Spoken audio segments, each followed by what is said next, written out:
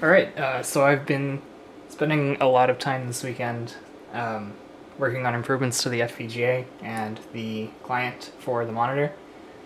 I have, for one, greatly improved the latency settings for the client here, so everything is much faster there.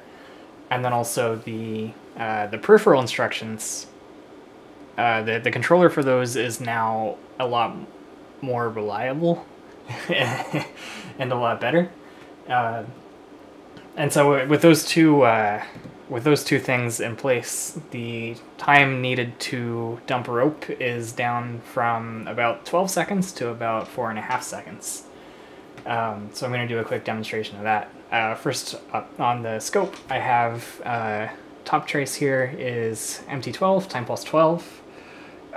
Second trace is mread, the output from the monitor to the AGC, telling it to initiate a peripheral read instruction.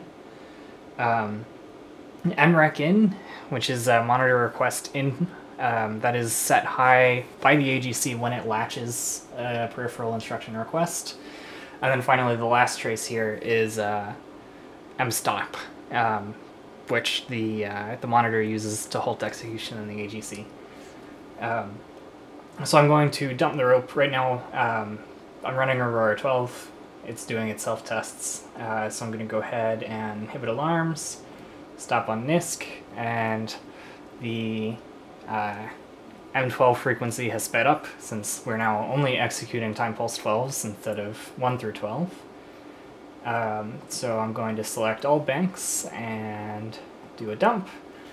Just call this dump.bin, save, and there it goes.